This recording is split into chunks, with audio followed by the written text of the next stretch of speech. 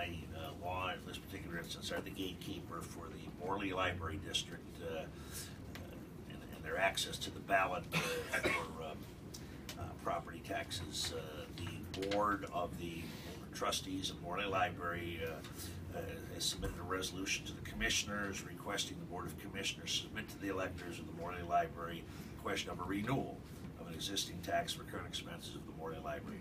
I believe this is another a renewal levy that expires at the end of calendar year 2015, and the earliest time by law they may go and seek approval for renewal is this November's general election.